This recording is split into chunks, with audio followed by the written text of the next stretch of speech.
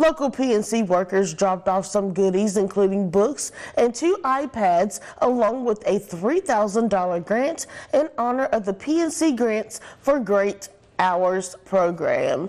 PNC volunteer Angela Tanner said giving this grant to help kids makes her feel wonderful. Well, it's a great way to volunteer and give back to the community and for a great cause, being able to donate money to children.